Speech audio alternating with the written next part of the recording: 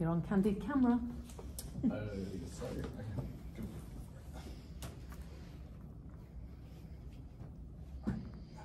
Hi team. So our Mediawatch episode that we focused on aired last gone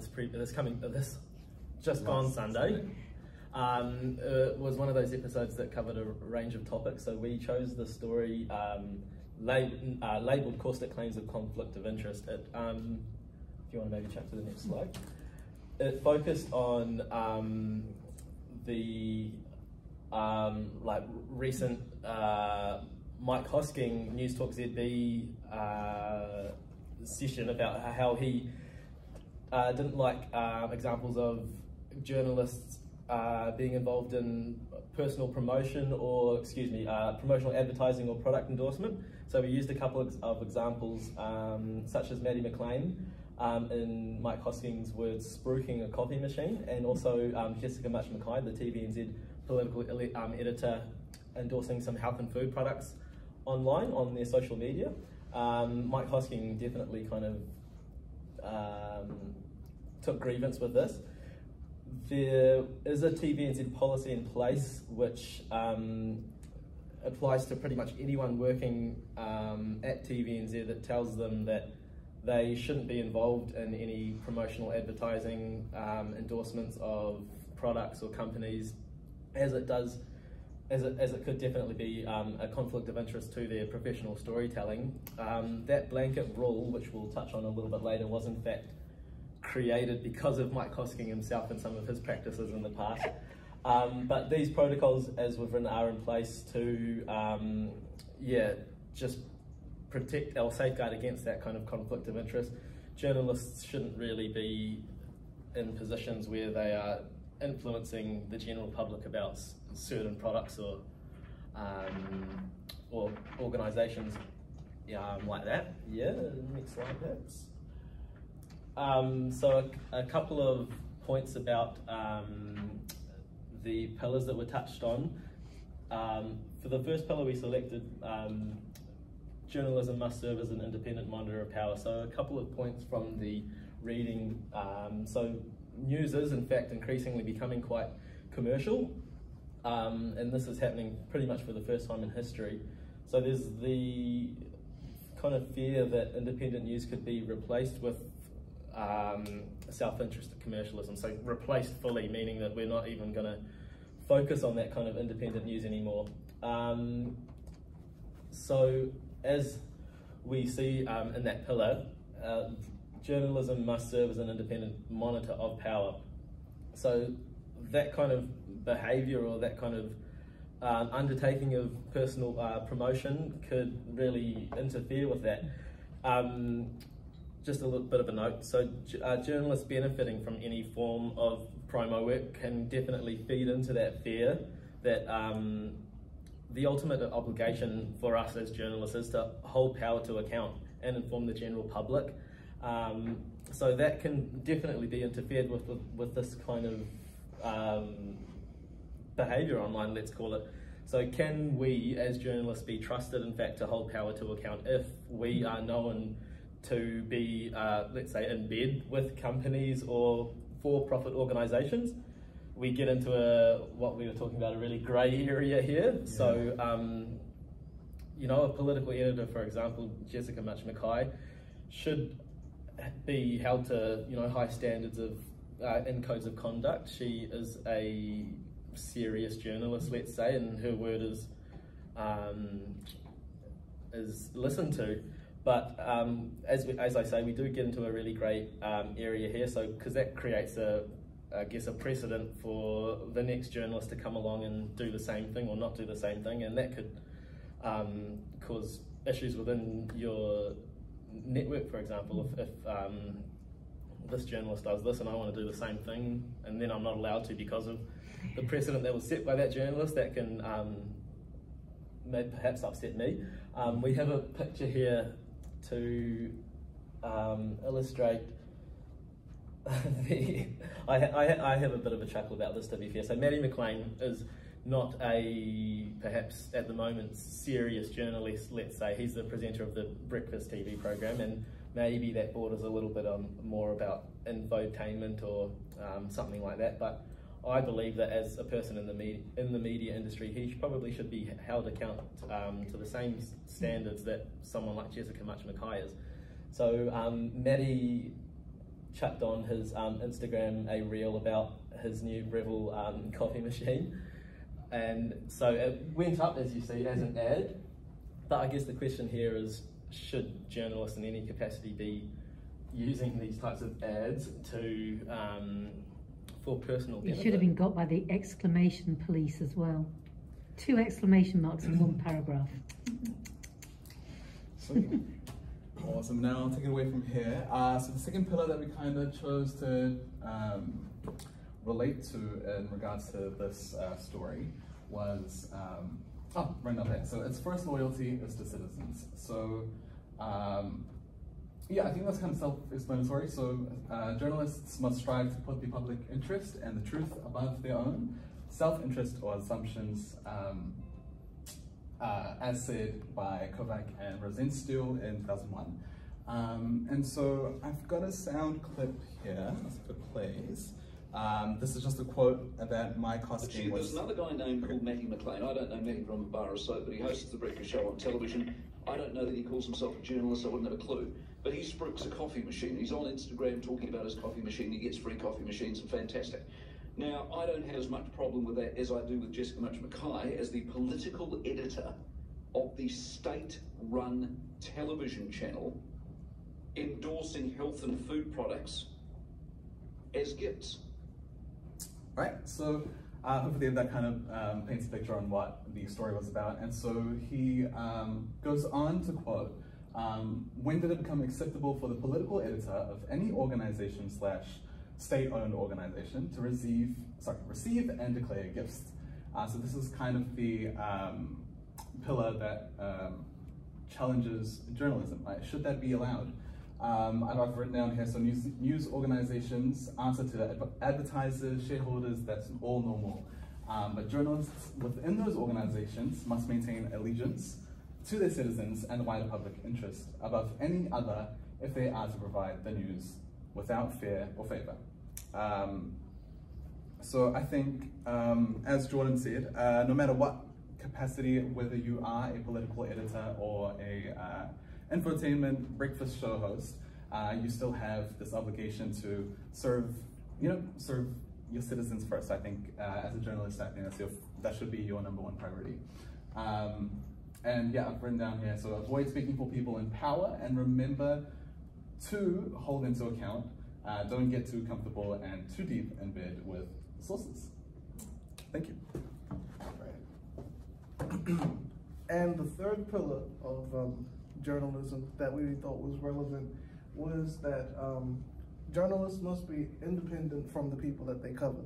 So Kovac and Rosenstiel write that it's even more important for journalists to be independent than it is for them to be neutral, because that's how we know that we will be adhering to the purest principles of journalism, which is to basically just be truthful, nothing but the truth. So under this, Mike Hosking is claiming that Maddie McLean and Jessica Mackay doing promotions is, well, unacceptable under this standard of journalism. But there is a bit of a gray area in this, because yes, you can say that they're not exactly being independent when they advertise coffee machines, but at the same time, Jessica Mackay is the political editor, and she's talking about like health foods. As you know, those are sort of independent areas. So you could argue that, well, she's still independent in her actual field of work, which is, political topics. Ironically, an area where there is not a gray area is with Mike Hosking's own deals. When he worked at TVNZ about 10 years ago, it came out that he had, sort of like a personal deal with Sky City that gave him about $48,000 worth of goodies. So TVNZ themselves actually did not know about this. And when they did, they said, you can't report about Sky City anymore. Sky City was relevant politically back then because at the time we had the whole debacle with the Sky City Convention Center. So it did seem a bit ironic coming from him. So yeah, that's just what I had to say on that. So we had a bit of analysis that we discussed earlier, and we just wanted to pose a few questions to you guys. So should Jessica Mutch-McKay, as the state TV political editor, be allowed to have a public life persona outside of work? What do you guys? Yeah. What do you guys? Raise your think? hands. What do you guys reckon? Maybe we can just do a quick poll. So do you think that Jessica Mutch-McKay should be able to endorse some health and food products on her own time, on her personal Instagram account? My brother in the middle. Oh yeah, I'm just agreeing with you. See, She should be able to? I look here as well, I agree. She's a human as well, she's just like everyone else. So. This is exactly what we were Not, debating. because she's a political editor. She's I- not just I guess you would be very, she'd just have to be very careful in the way that she went about it, as what my opinion, I don't know. I disagree, I think. What do you guys think? I can see both sides. So I get that she has her own personal life and that what she's promoting is kind of a separate topic to what she does report on. But then also it could sway people and not really know if she truly means what she's saying, but because it's an ad, that's why she's endorsing what she is. So yeah.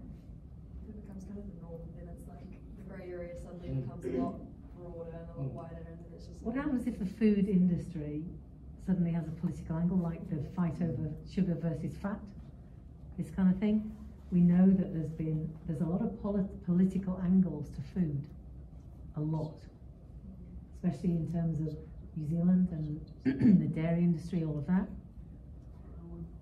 I would argue that it's fine because I mean, like wherever she, I guess because it's a public.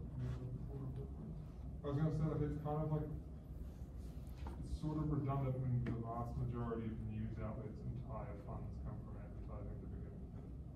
But I get that she's working for a state TV. I don't think it matters. No, because as we said, the separation between what the news industry owes its allegiance to and the journalists that work within those, even with commercial, journalists are expected for their first allegiance to be to the public. Yeah, I don't think that advertising a product outside of your work environment is infringing on that personally.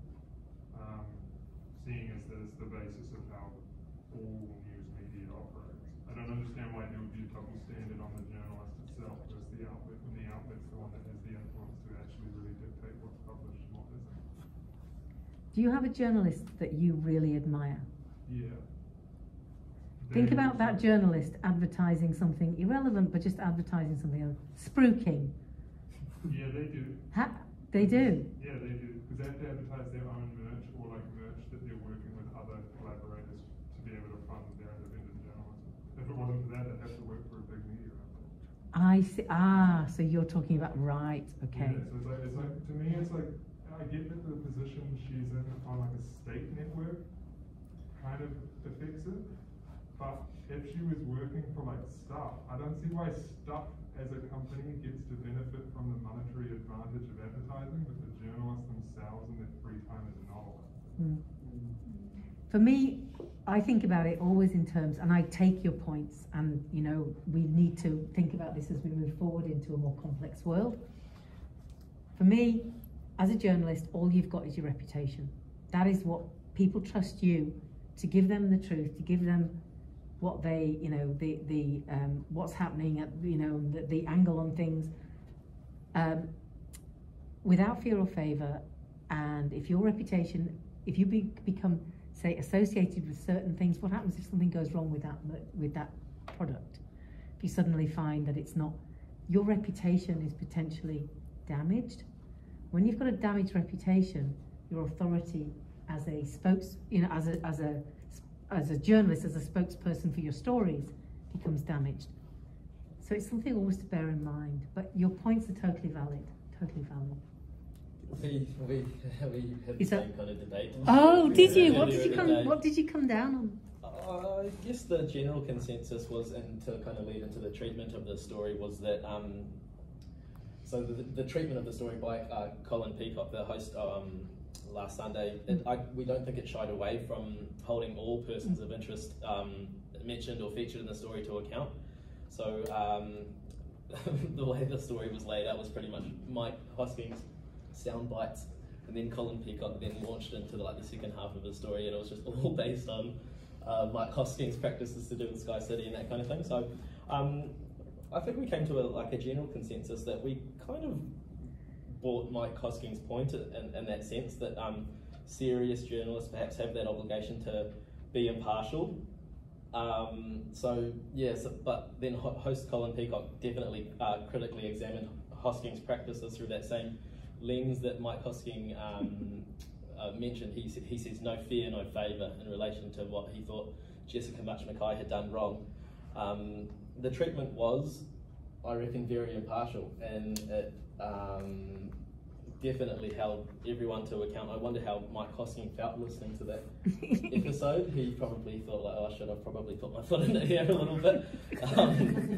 He raises a very, very valid point, which I probably agree with. I personally don't believe that Jessica Mackay, or for that matter, Maddie McLean, should be really too deeply involved in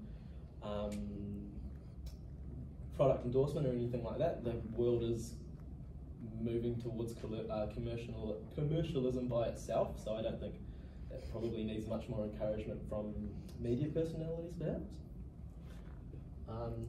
Mike, do you want to read out the next one? Well, yeah, so I mean, this is kind of like the grey area that we were talking about, like, should it be okay, should it be, or is it not allowed? So I mean, like, just the general kind of hands in the air. So like, do you guys reckon that Mike Hosking has a point? As in, if he's right in saying that Jessica Mackay shouldn't be endorsing these brands, what do you guys reckon? Raise your hands if you think yes, he's right. She shouldn't be raising these. Yeah, feeling that too. No need to rush. Everyone else is maybe. Like, again, the gray area.